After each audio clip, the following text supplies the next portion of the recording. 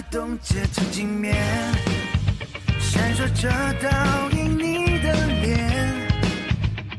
你出现，完美我的冒险，写下了故事的终结。直到时间的尽头，拥抱定格的时空，细数许下的承诺，此刻就是永久。盔甲的背后，属于你的温柔，只想听见你对我说爱我。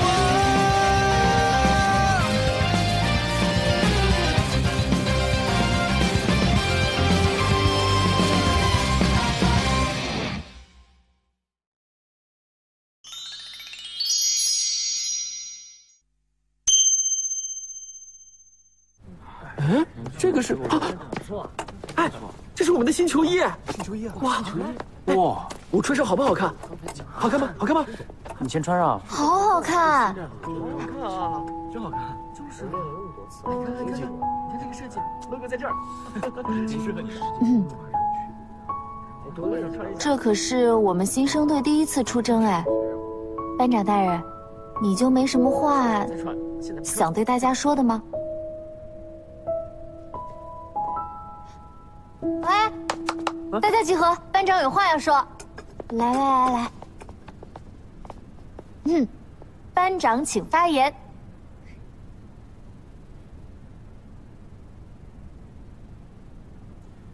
这段时间的训练，辛苦大家了，尤其是黄浩然，家里学校两边跑，着实不容易。不过我想说的是，无论今天是不是公开赛，无论你们的亲朋好友有没有人到现场支持，那些都不重要。重要的是，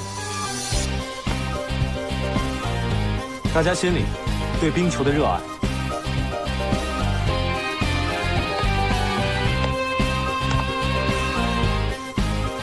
就算今天没有任何一个人能够到现场来支持我们，就算台下一个观众也没有，我们一样要拼尽全力，享受比赛。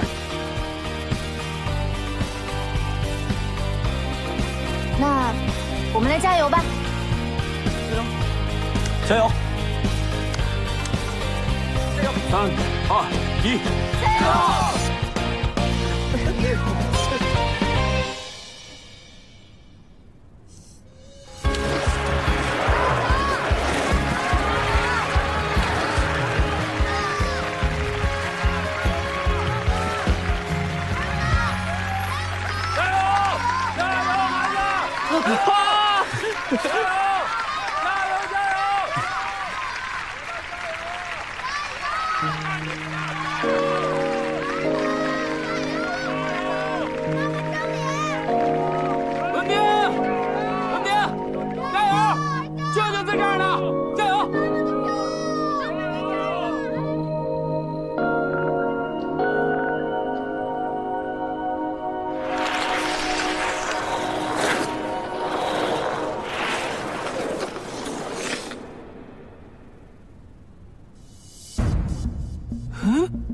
怎么衣服都一样啊？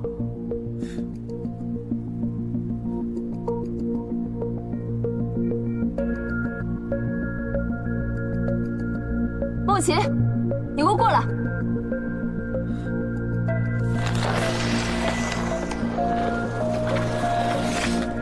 你最好给我一个像样的解释，给他们准备的新球衣呢？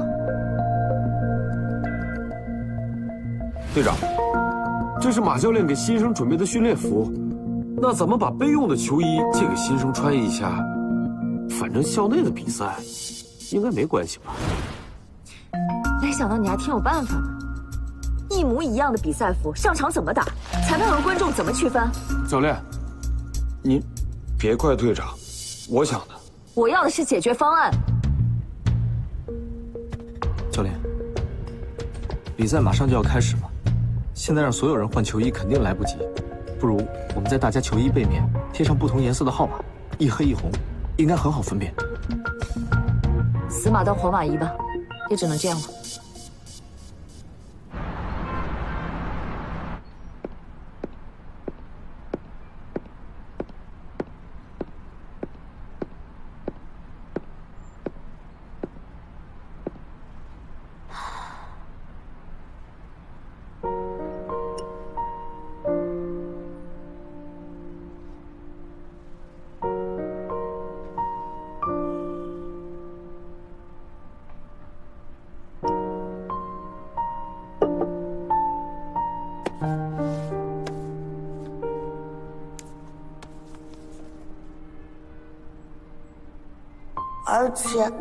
而且我只要打比赛，你说不定就会回过来看我了。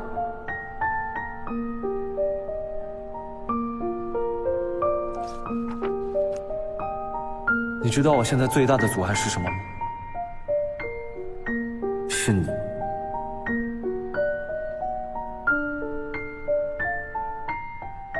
因为他从小到大都知道自己热爱冰球，如果他的这份爱能够有幸得到家人的支持的话，那他就是这个世界上最幸福的人了。董事长，距离咱们慈善酒会还有1个小时，我们该准备出发了。嗯。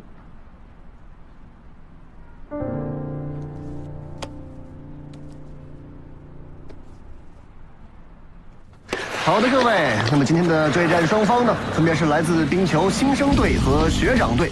那么到底姜是老的辣，还是长江后浪推前浪呢？让我们拭目以待吧。上次3打3是我低估你了，这次我会让你输得心服口服。放马过来。一红一黑确实好人，可都在背后。正面对抗的时候，一般人可以看脸认人，可是对文斌来说，简直就是灾难了。好的，各位，比赛正式开始了。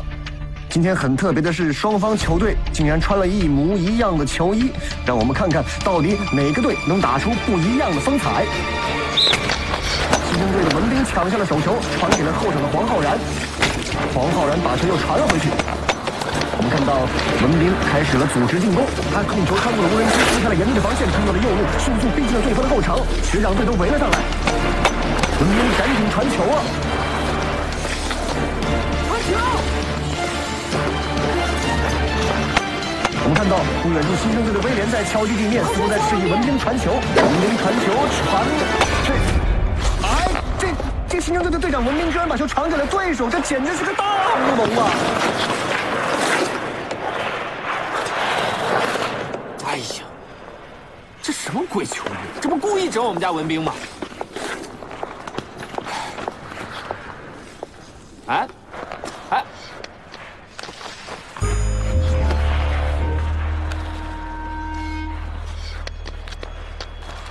姐，姐，真是你啊！哎，你不是说不来看比赛的吗？谁说我是来看比赛的？今天校董会组织暗中调研，我是来微服观察的。这是微服私访吗？哎，我觉得你今天穿的挺不一样啊。哎，你常戴的红丝巾吗？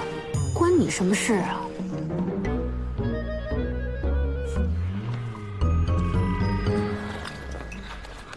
等等等等，这什么呀？生日礼物啊！哎，你可以凭这张卡在宠物店领养一只可爱的小狗狗。不用了，我对狗过敏。哎呀，你只是精神过敏，又不是生理过敏，怕什么呀？再说了，冰冰上学在外，你一个人孤苦伶仃多惨呐！啊，你不如领养一只小宠物。安静。现在是学长队黄之烈持球，把球传给了队长孟琪。新生队黄浩然向前阻拦，但是没有成功。孟琪已经带球来到了门前。新生队李贺也立刻围了上来。孟琪手下一个小球顺一晃而过，射门，球进了，学长队1比0领先。再来，大家加油啊！加油，好好打，加油！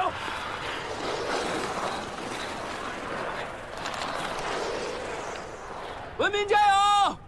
加油！加油！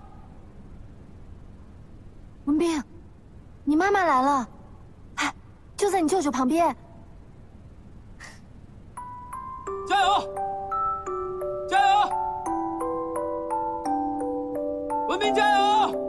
加油！该上场了，加油！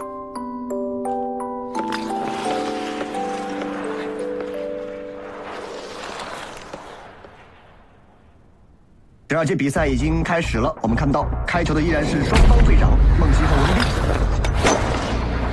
文斌再次成功的夺下了开球，几人配合非常的默契，传入了中场。现在是文斌控球，快，继继续向前突破。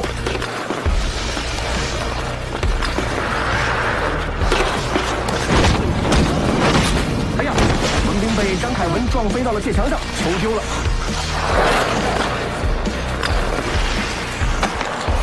孟吉等人迅速将球传回了后场，发起了防守反攻。不是，你看这裁判，他是眼睛瞎了吗？他这是犯了规了，他也不管，这拿他当吉祥物啊！你现在很吵哎，能安静一下吗？现在球在孟吉手上，他一个人突破了重重的包围，直接冲着新中队的守门员潇潇而去。4分，漂亮，球又进了，学长队再记1分。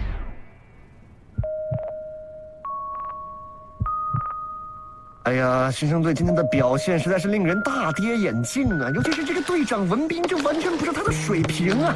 那个状态很差。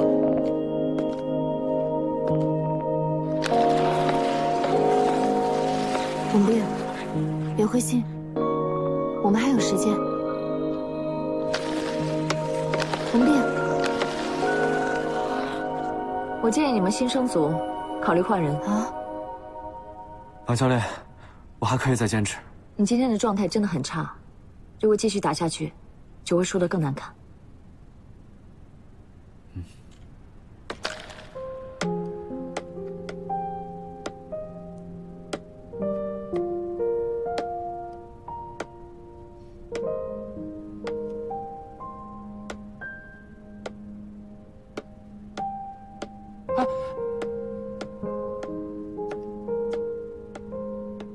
马教练，我以副班长的名义向你请示，不要换下文斌。这可是你们新生第一次亮相，所有的师生还有家长都在场上看着呢，你要想清楚，不能感情用事。我想好了，绝不换人。如果有什么问题的话，全部由我来负责。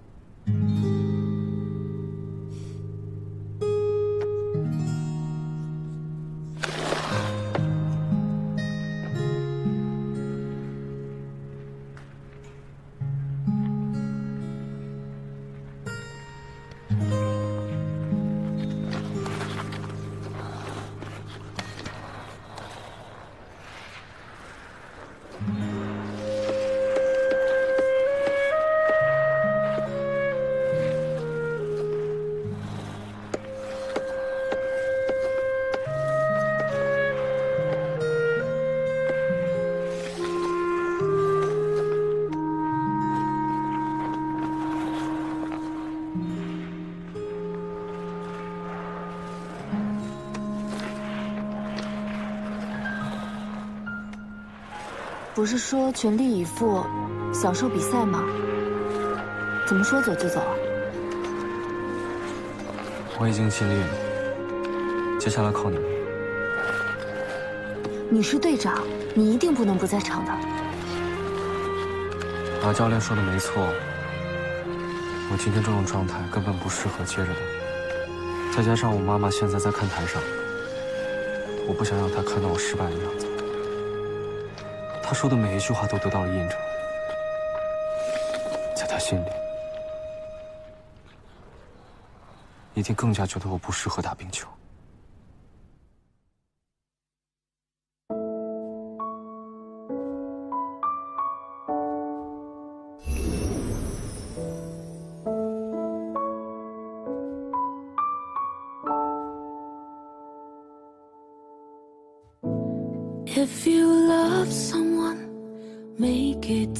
你很适合，相信我，你是我见过最有天赋的冰球手。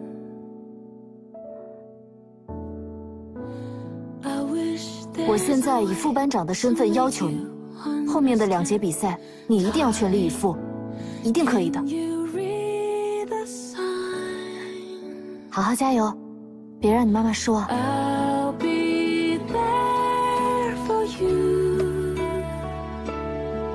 不想再让你孤独 Slowly, slowly let me close till finally I found myself Cause the moment that I fell in love with you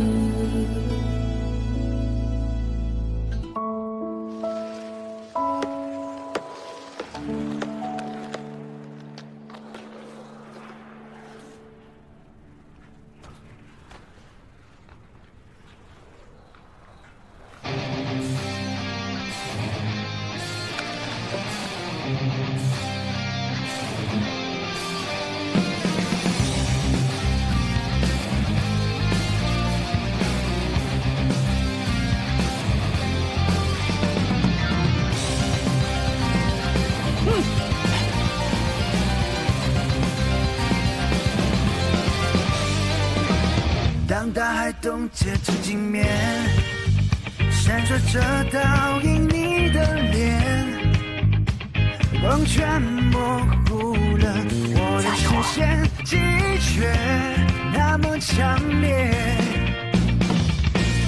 当冰雪中开出火焰，不是看清你的耀眼。好的，比赛继续，依然是以文彬为首的新生队对抗以孟琪为代表的学长队。那么现在比分是0-2，局势对于新生来说是非常不利呀。看来姜还是老的辣呀，各位。我们看到桑田接到了沈文莲的传球。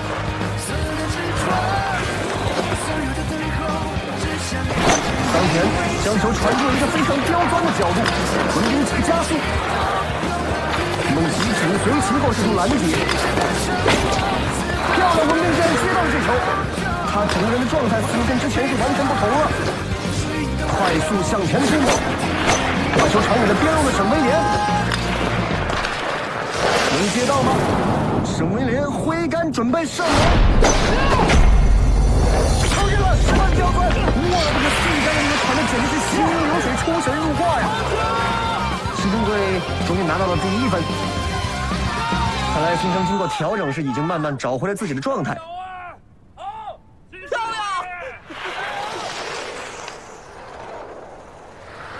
漂亮！耶！耶！加油！耶！时间还剩下最后的1分钟，双方的比赛是更加的激烈了。孟琪加紧了进攻，球被门将潇潇是挡了出来，球飞到了界墙上。现在球落到了沈威廉的手上，时间还剩下最后的30秒。新生队桑田控球，他似乎正在寻找合适的人选。时间还剩下最后的15秒，桑田已经来到了对方门前的一个回挑，传给了身后的沈威廉。沈威廉被对方好像逼到了角落，他一个回挑将球传到了球门的另一侧。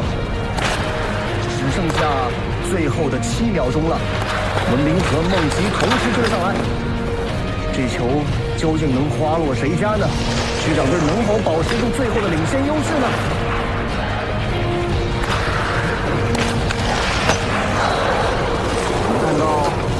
做了一个非常漂亮的旋转，控球成功。你看，球进了！原本以为大势已去的新生队竟然一路追平了比分啊！尤其是这个队长文彬，简直像换了一个人一样，让我不得不对第3局的比赛充满了期待。看见了没有？看见了没有？这回你相信了吧？文彬他就是个天才。这不还没赢吗？你是不是高兴得太早？剩下这点时间，最多打个平手。你这不解风情你！放！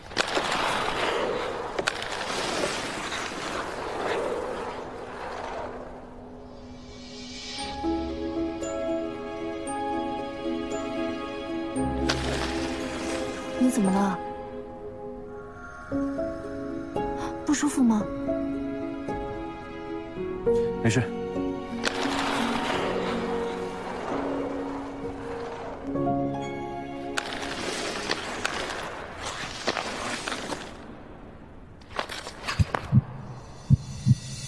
天哪！激动的心，颤抖的手，最后一节有没有？今天的赢家到底会是谁呢？让我们共同期待吧。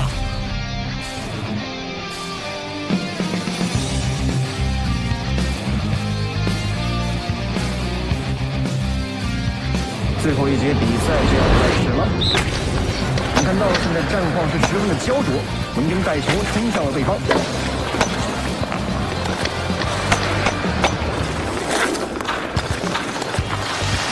孟琪再次一个抢救，文彬摔倒在地。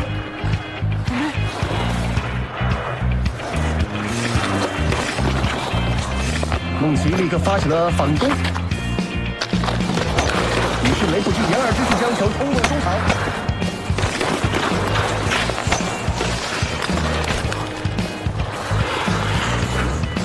文彬这台才反应过来，立刻跟上。天哪，他的速度十分惊人。就在梦溪准备挥开的时刻，红兵竟然冲到了他面前，将球成功夺下。这是什么神仙操作？简直是令人不可思议呀！一看到文明将球传给了不远处的沈威廉，沈威廉传到了方前手下。你看这个球员个子小，但他的打法就是刁，完全不按常理出牌。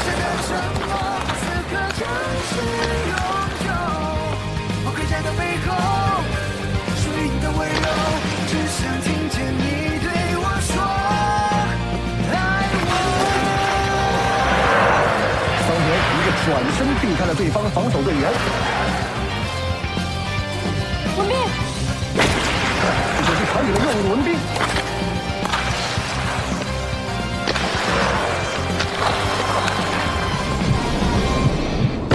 文斌就可以动作。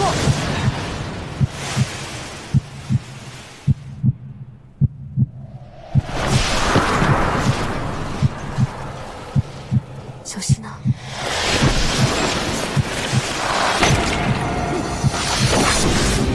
球进了！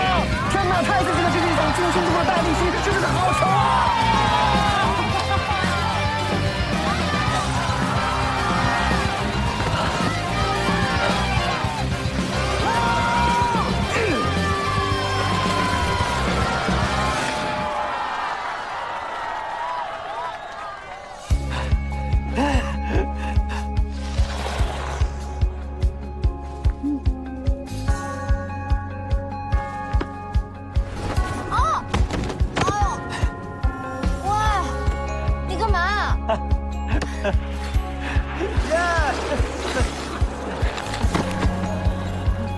太棒了啊！来，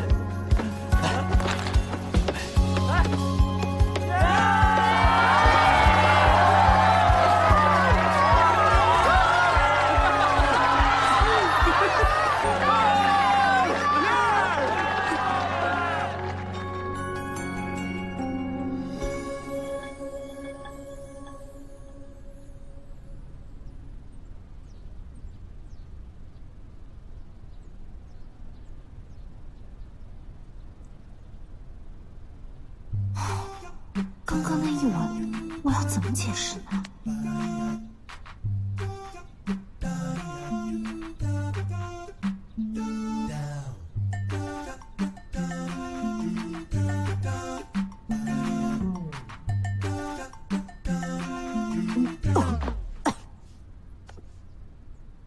刚才哦，刚才你表现挺好的啊，不愧是咱们新生组的骄傲。我是说，刚才在走廊上，我那就是为了报复你，你别误会啊。误会。刚才好像是你主动扑上来的。你注意措辞啊！我那是因为我怕你万一输了比赛，你妈妈把你带回新加坡，我不就见不到你了吗？所以呢？所以我要以牙还牙呀！你之前亲了我那么多次，3次，加上这一回，4次。你数那么清楚干嘛呀？反正我就是要趁着你还在这边，我得亲回去吧。我这个人就这样，有恩还恩，有仇报仇，我不喜欢欠别人。这样吧，我跟你就算2清了。2清？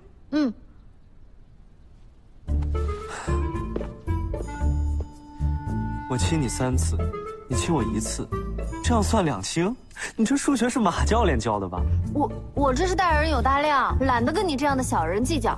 那最好，我还怕你一个不小心爱上我。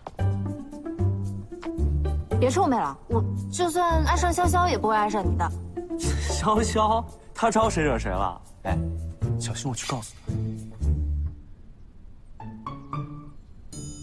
他。哎，我突然想起来，刚才比赛的时候，潇潇她好像看起来不怎么开心啊，也不知道是不是表现的不好。哎，你作为班长，是不是应该去找她聊聊啊？我这个班长是你的傀儡吧？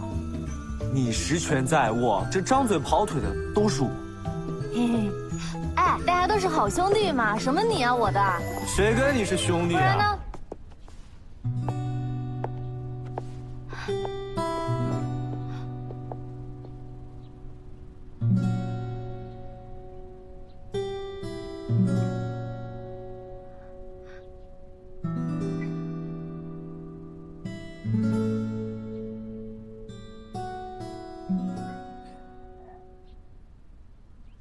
阿姨，您来啦！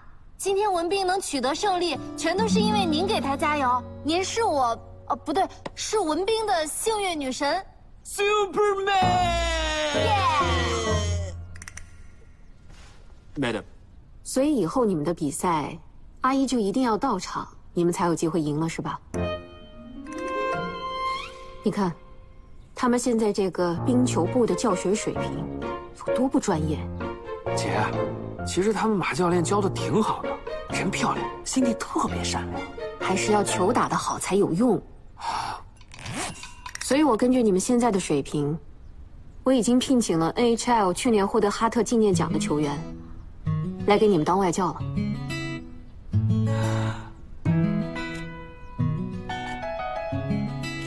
妈，你的意思是？哎呀，你妈妈的意思是支持你打冰球了？我没有说要支持他。如果说真的要打，就应该好好的打，每一场都打出水准来。4年之后呢，就要安安心心的接手我的公司。冰球什么的，你应该很快就会忘得一干二净了。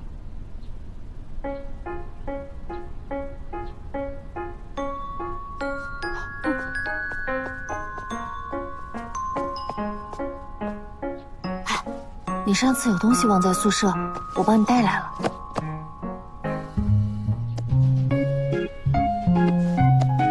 阿姨，我突然想起来我还有点事儿，我就先走啦。叔叔，你是不是也有事儿？姐，我去打个电话，那个你们好好聊啊。阿姨再见。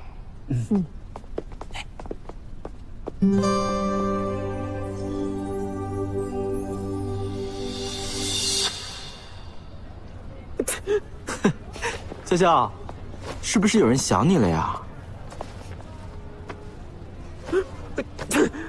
是有人骂你了？你怎么了呀？我刚才是开玩笑的。今天我们比赛不是赢了吗？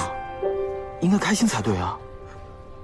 我今天表现很差，马教练说的对，我离一个合格的门将还差得很远。你怎么能这么想呢？你看啊，我们6个人都有我们自己的弱点，就算连文斌他也不例外。最重要的是啊，我们通过我们自己的努力才变得更好。你也一样啊。比起上次的3对3啊，我觉得你今天发挥的挺好的。挺好的。好什么好？我又不是傻。每次我守门守不好的时候，都是你们俩替我挡着。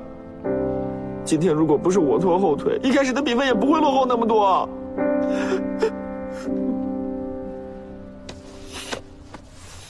赛场上没有我和你，只有我们。李贺说的对，赛场上没有你和我，只有我们。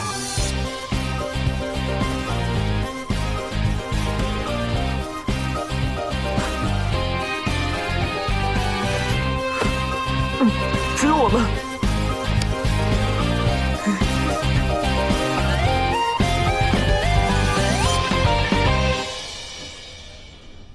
你们这个休息区啊，也真是太简陋了。改天我让学校给你们重新装修一下。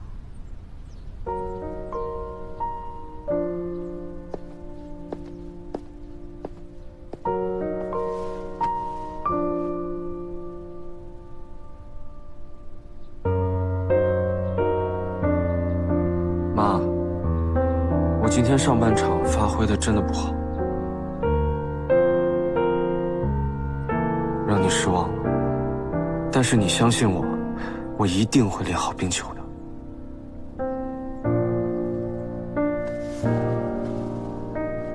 你告诉我，你为什么那么喜欢冰球？我也说不清，就是觉得拿起球杆的时候，穿上冰鞋的时候，和队友一起奋战的时候，我全身都充满力量，我好开心。我觉得没有任何问题可以难得倒我，我觉得所有问题都可以迎刃而解，勇敢面对。你要记住你今天说的话。你以后无论遇到什么，就算比今天多千百倍的困难，你也一定要勇敢面对。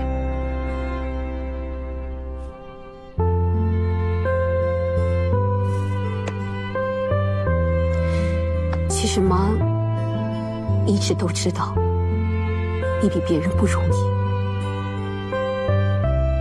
但是我也看见你一直很努力的去克服它。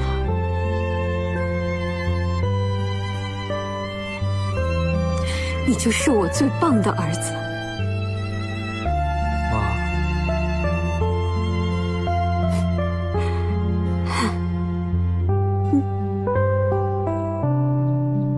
所以你才每天都举着红丝巾，都是为了我。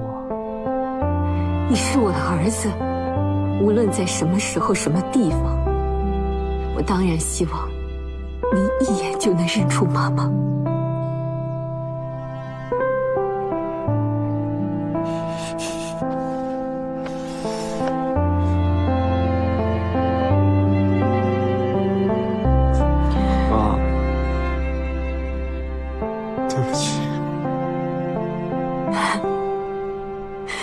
对不起什么啊？哎，男子汉大丈夫不能哭哎。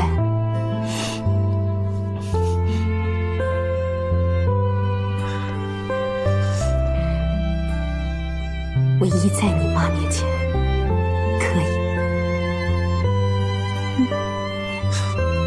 我才没有。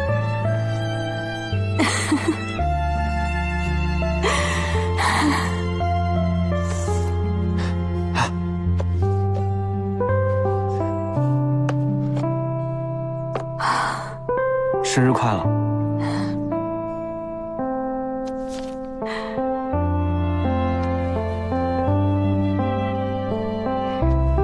就是因为你，所以这个红丝巾才成为了妈妈的标志哎。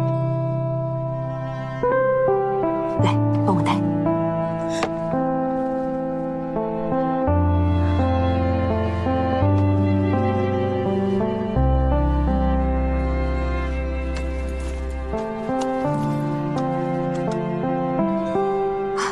好看，谢谢。生日快乐，妈。希望你一直都会带着它。肯定的。哎，忘记了，妈妈今天还帮你订了一桌晚宴，请你的教练和队友们一起庆祝呢。你怎么知道我们一定能赢？万一我们输了呢？输了就不能庆祝吗？你要记住啊。比赛呢，最重要的不是要赢，是要享受那个过程。你今天不就已经做得很好了吗？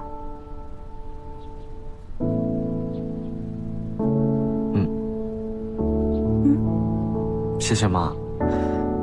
但是，我今天约了人，还是下次吧。哦，好吧。那你们下次好好庆祝吧。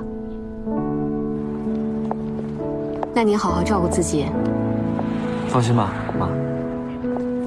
现在你有桑田那么好的朋友照顾，妈就放心了。那你们今天晚上尽情的去庆祝吧。好。我会好好照顾他的。董事长。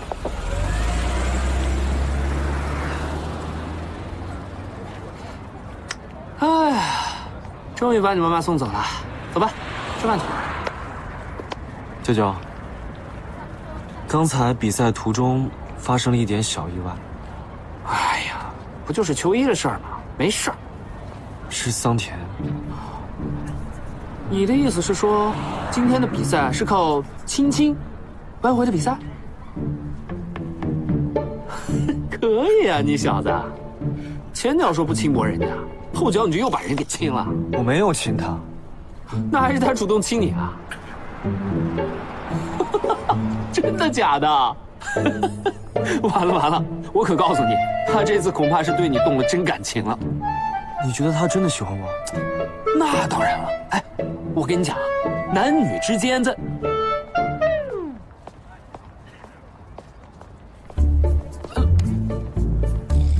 男女之间，哎，反正这个事挺复杂的，他肯定是喜欢你。我先走了啊，我还有事，我等会儿再给你讲啊。啊，我走了啊。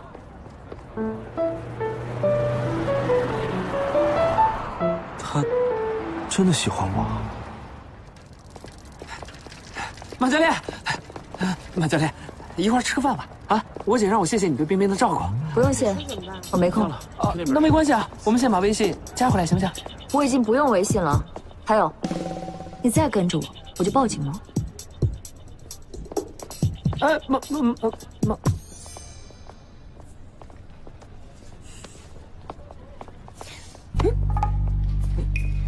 别灰心，这学姐的脾气呢，一直都是这样。谁要是得罪了她，就约等于被判了死刑。死了？不过你要真想活命呢，就得拿出一点毅力和耐心来哄她，1次2次，可是不够的。那要多少次啊？那我就不知道了。反正到目前为止，还没有谁能活着。全死了。好好加油吧！我得去约会了，在精神上支持你，快点！哎，等一下，你不是和那个健身教练刚分手吗？和好了呀。我又不像学姐，我很好哄的。他不是嫌弃你岁数大吗？哎呀，之前是我误会他了。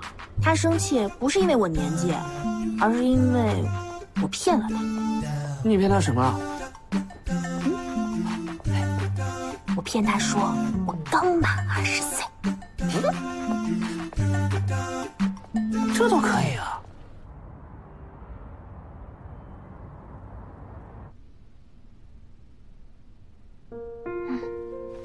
我怎么这么冲动啊？可当时那种情况不亲也不行啊。现在比赛是赢了，他要是问起我来，我该怎么跟他解释啊？我总不能说我知道了他是脸盲症吧？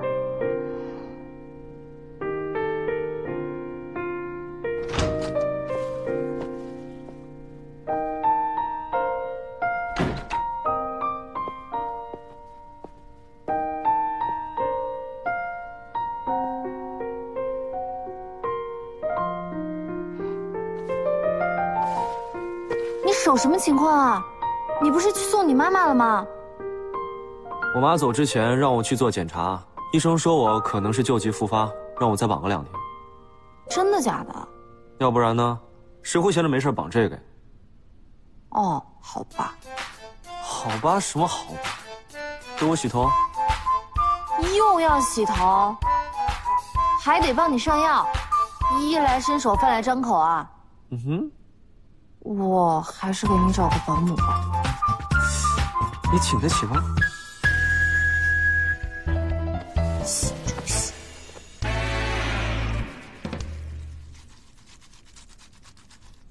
哎，你能不能小力一点？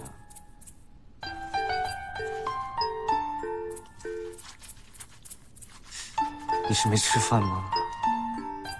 你让李贺帮你洗好了，他力气大。我的眼睛进泡沫了。好点没？哎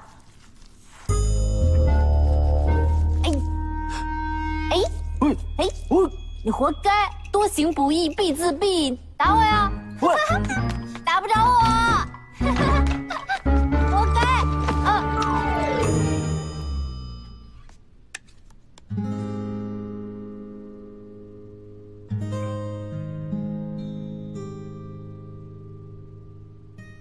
就算全宇宙都崩塌，海角或天涯，他守护她直到白发，渺小的伟大，做她一辈子温柔的盔甲。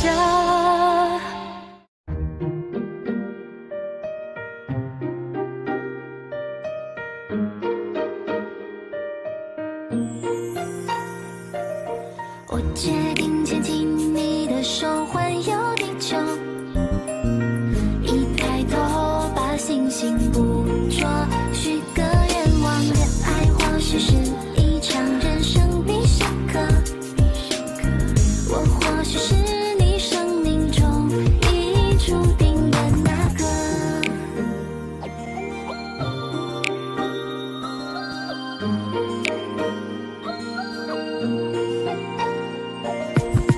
当我很小很小的时候，看童话书，脑海里总是有个愿望，有一天我要像辛德瑞拉与王子一同骑着小白马，可我拼命找，怎么也找不到，回头才发现只有你在我身旁，从未离开，所以你才是我真爱。我决定牵起你的手，环游地球。一抬头，把星星捕捉，许个愿望，恋爱或许是一场人生必修课。我或许是你生命中已注定的那个。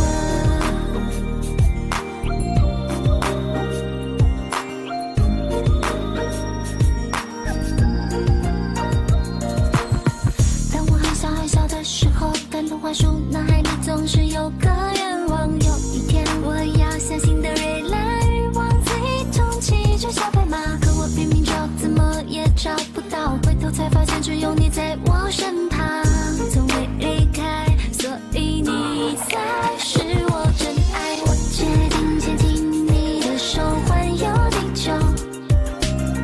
一抬头，把星星捕捉，许个愿望，恋爱或许是一场人生必修课。